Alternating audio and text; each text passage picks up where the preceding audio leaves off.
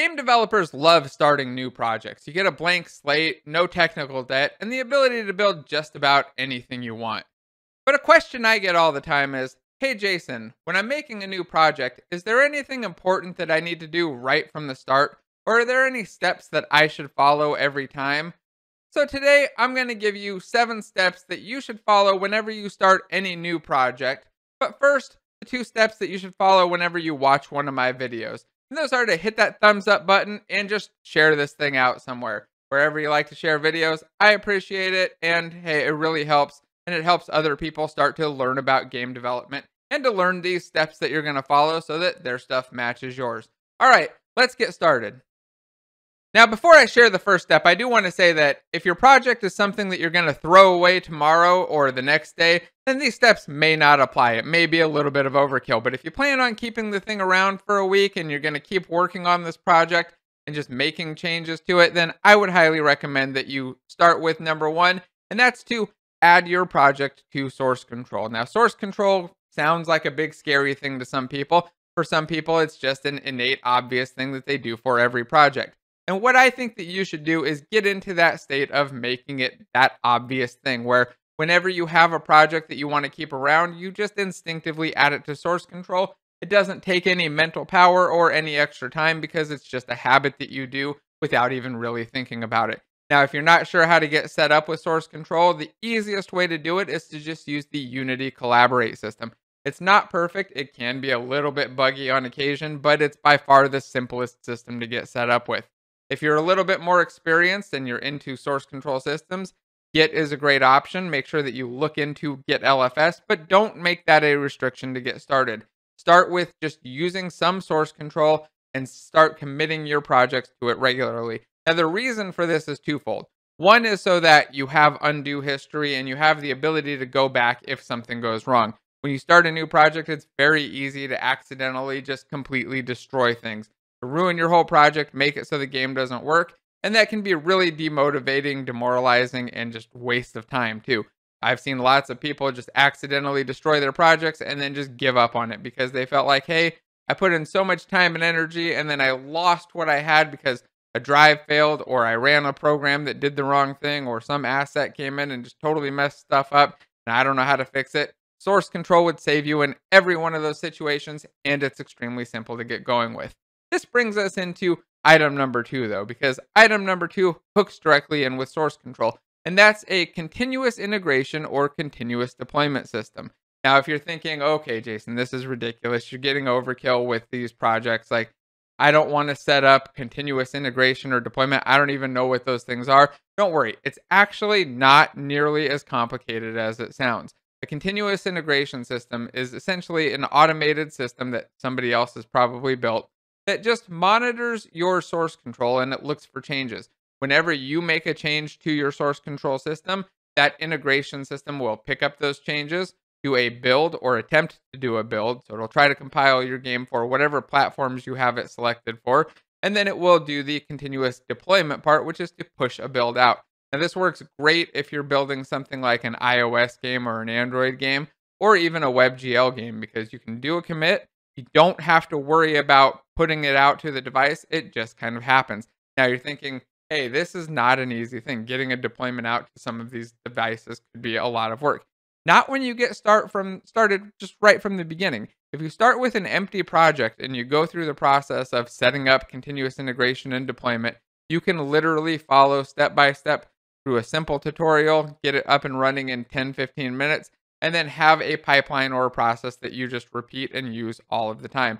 Once you've done it once, it becomes very easy to do it again. And when you do it from the start, where there's nothing in your project, where you're just kind of pushing up a hello world project or pushing that out, it's extremely easy to get going. There's nothing to debug. And if anything comes up along the way with assets and things that you've put into your project, you'll know immediately because you'll get the build error or the build notification or just the warnings and problems from the build right away.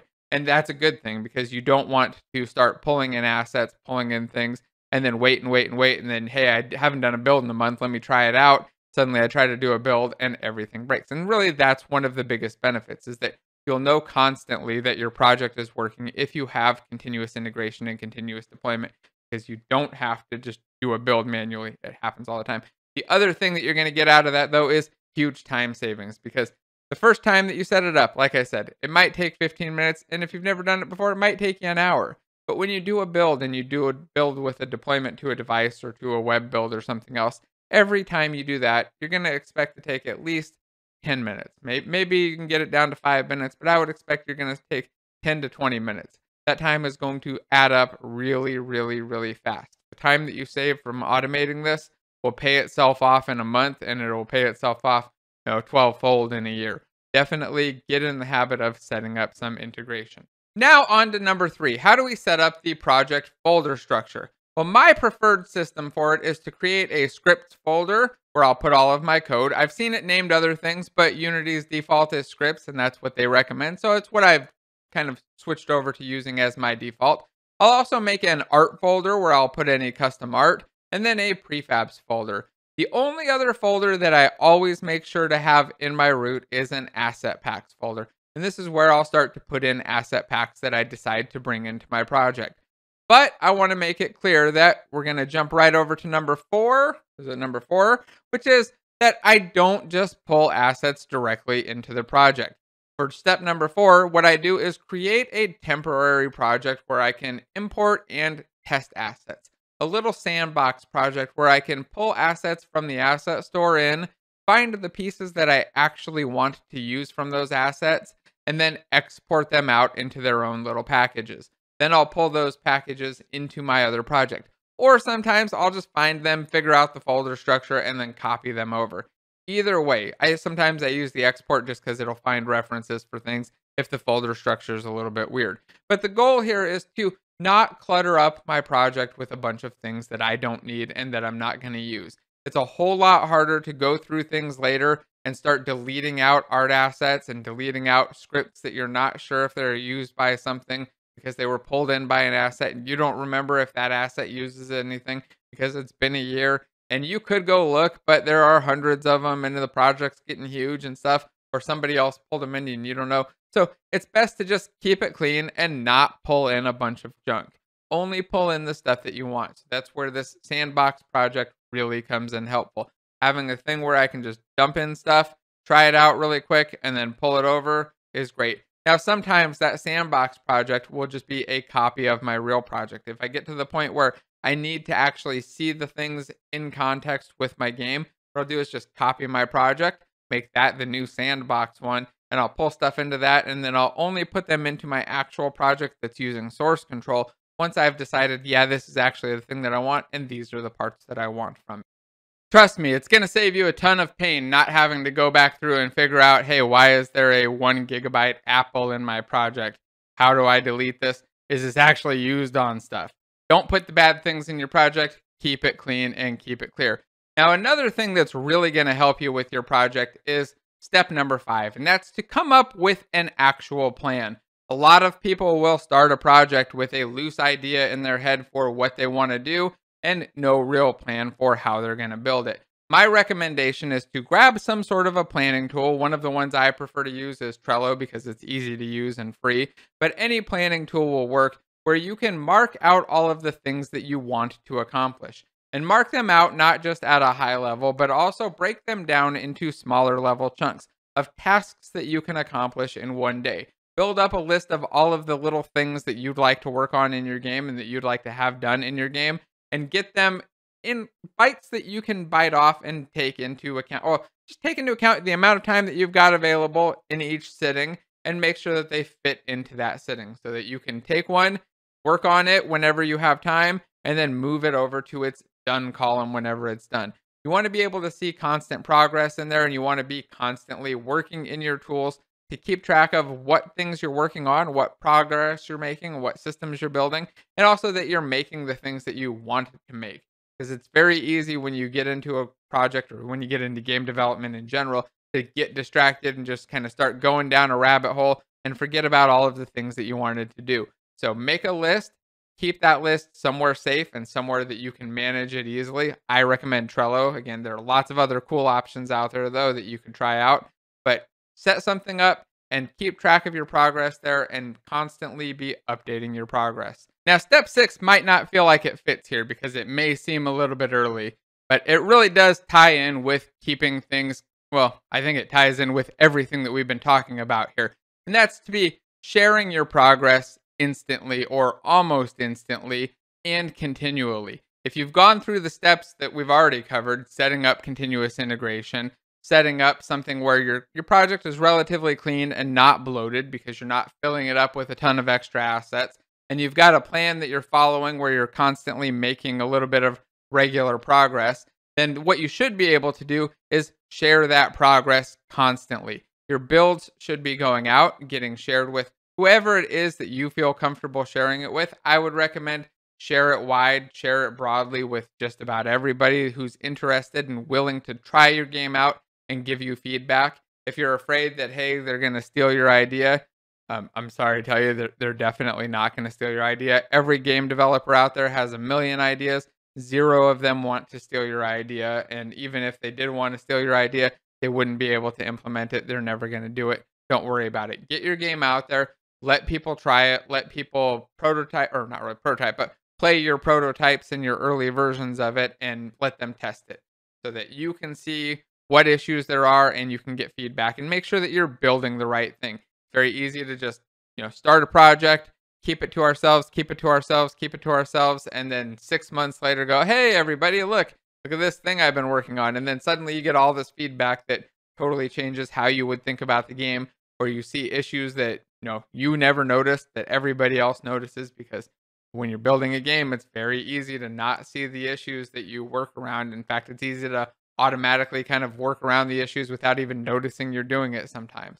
But you need to be getting feedback constantly. And that's why going through this process and going through the steps that we've already covered will make that quite a bit easier. All right, now we're on to the final step, or one that I think is probably the most important. Even if you ignore all of the previous steps, this one is one that I think everybody should follow. And that is to build out a vertical slice of your game first. Don't build out the entire thing. Don't try to build a giant story or try to build a giant world from the beginning. Build out a playable version of the part of your game that you think is most interesting and the most fun. If you can't do that, or you can't get that part down to where it's good and fun, then the rest of the world and the rest of the game isn't going to be worthwhile. It's not going to be a good use of your time. You need to get it so that you have the fun figured out. You understand why people are going to play, what it is that they're going to play for, what's going to get them to keep coming back and want to play this game. Once you've got that down, it's easy to scale that out and start adding more and more on top of it. But you need to get that part first. Don't try to just build out this giant story and think that, hey, there's a story here, I've got all this cool stuff in my mind, that it's going to suddenly translate. You need to make a fun game first and then build out your world, build out your entire ecosystem around it. Don't build out little tiny systems or like low level systems. Build out the fun part first, then start adding that stuff on top and start kind of making the really cool parts about your game stack on top of the core. Get that core there, which is that vertical slice. And if you've never built a vertical slice of a game, I highly recommend you just go look up a couple videos on what a vertical slice of an actual game looks like. And you can see this in the context of real AAA games and what they do if you just look up some GDC talks and stuff. And I think it's a very interesting and important skill for you to have, and just an important thing for you to understand, because a lot of people just spend a lot of time building, and just growing a thing out without ever getting down to the important part of like, where's the fun part first? Because without that, nothing else matters. Nobody's going to play it. All right, let's wrap this up with item number 8, the secret one, which was to remember to hit that thumbs up button. I really appreciate it, and I ask for it all the time because it makes a big difference. And you hitting that little button, like, it pays off for this video. I appreciate it, and just please, I don't know. Anyway, thanks again for hitting it, and also just for watching. If you have some tips or recommendations, things that you think people should do when they start a project, I also love to hear them down below. I also plan on doing a list of things not to do when starting a project. So if you've got any ideas for things that we should not do when starting a new project, please drop those down below too. I'd love to hear them, and I'm sure everybody else would as well. All right, thanks again, everybody. Thanks for subscribing. Thanks for watching and hitting that thumbs up. And also thanks again to everybody on Patreon. Goodbye out there.